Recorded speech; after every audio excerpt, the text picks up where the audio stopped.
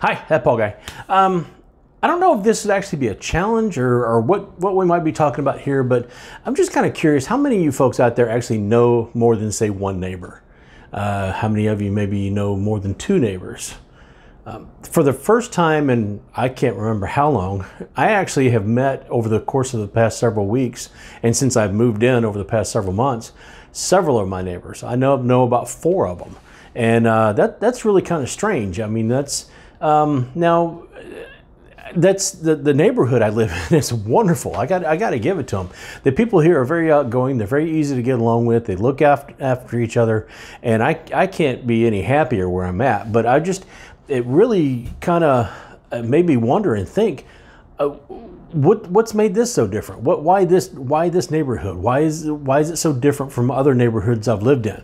I know other people living here in this area or in this city or in this area of the state that don't have that kind of relationship with their neighbors. But I remember a time, especially when I was growing up as a kid, which is way long ago, that we knew all of our neighbors. And this is probably the people I know now are probably the most neighbors that I've known since I was growing up as a kid. And I got to tell you, I really like it.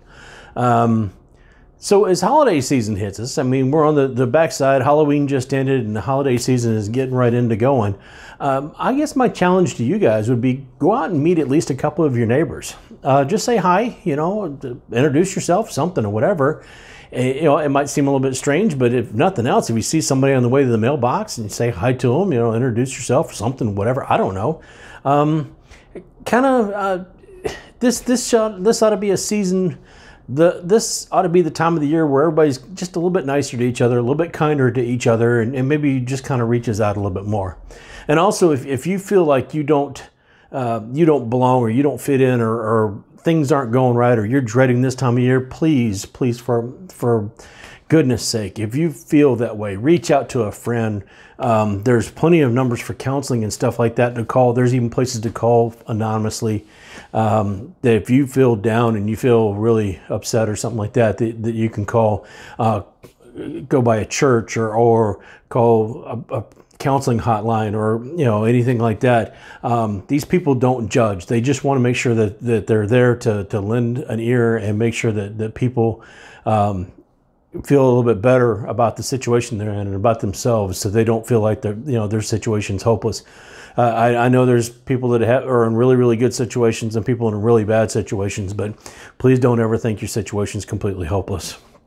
But my challenge to you folks is to go out there and meet somebody, meet a neighbor, be friendly to somebody, do something, just that one little extra thing. If nothing else, like I said, this time of year is the time of year we ought to be just a little bit nicer to each other.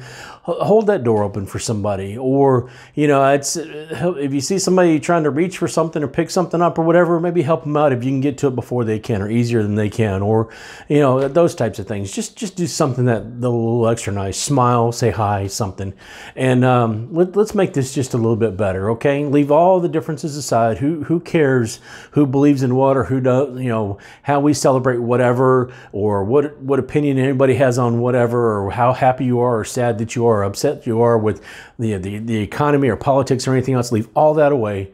Leave all of it aside, and let's just all get along, and let's just kind of all be a little bit nicer to each other, okay? So that's what's on my mind. Every once in a while I do that, and you guys are stuck with it for 3 or 4 minutes, and I apologize, but that's what's on my mind, and so that's what you got right now. As always, folks, you're welcome to share, subscribe. I'm trying to hit 100 subscribers by the end of the year, so if you're feeling really nice and want to help somebody out, I'm right here. Leave me any kind of comments, thumbs up, thumbs down, any comments at all.